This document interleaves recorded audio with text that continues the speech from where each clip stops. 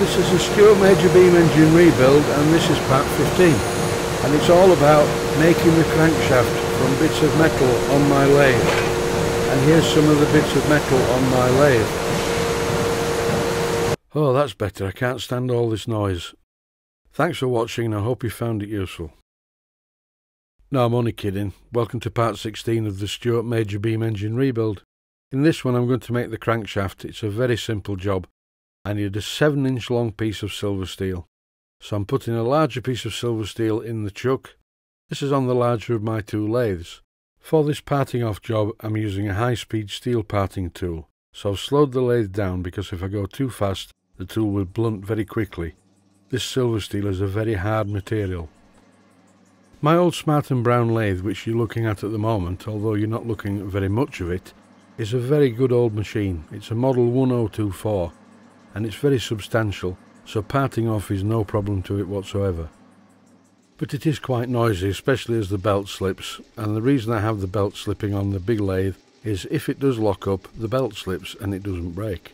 Maybe it's not good engineering practice, but I did once upon a time have a Tom Senior M1 milling machine. This was a gear-driven machine and very, very powerful, with a 3-phase converter. And once something went wrong, where the milling cutter jammed in the work. But not for long, it whistled past my ear and buried itself in the concrete wall of the garage. And after that, I always slackened off the belts a little bit. What you're watching at the moment is me facing this piece of bar in the smaller of my two lathes, which is a Boxford AUD. A great old machine. It's a bit beaten up, but it really is good. As I have mentioned previously, this is a piece of silver steel, and it's accurately ground to exactly 3/4 of an inch in diameter. Here I'm using a centre drill to make a centre hole in the end of the shaft, and the reason for this is purely decorative. I would presume that the full-size engine, if there was such a thing, would have a crankshaft about a foot in diameter, and these were generally turned on large lathes between centres. And also, from my days of building steam locomotives, I would always centre the axles. It just looks good. If you have a look at various full-size engines, you will see this quite a lot. But it is optional and not at all functional. What I used to do frequently though with the steam locomotives is I would centre drill the axle, then I would drill a small hole down the centre of the axle, and drill a hole at 90 degrees to this hole down the centre of the axle, exactly where the axle box was.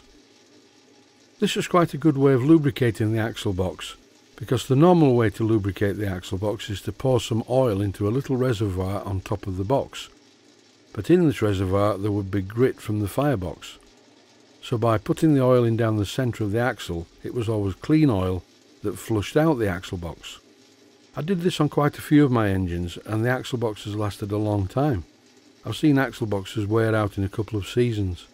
I don't do it that way anymore though, because the last engine that I built, which is the small one that you may have seen running around my garden, I use ball racers just about everywhere on it, so I don't need to do this.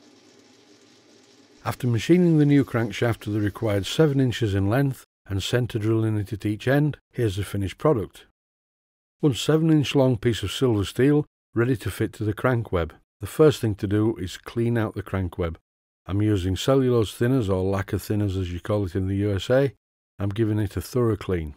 And then guess what? I'm going to use Loctite 603 to bond this shaft into the hole in the crank web. But before I actually do that and apply the Loctite, I'm just roughening up the end of the crankshaft with a piece of fine emery cloth. This acts as a key for the Loctite and makes a very firm joint. But I always use far too much Loctite 603 on components. I like to make sure that both surfaces are very evenly coated. I will probably end up pinning these two components for a bit of extra security. If these components were painted, I would not be doing this. Loctite is quite an effective paint remover.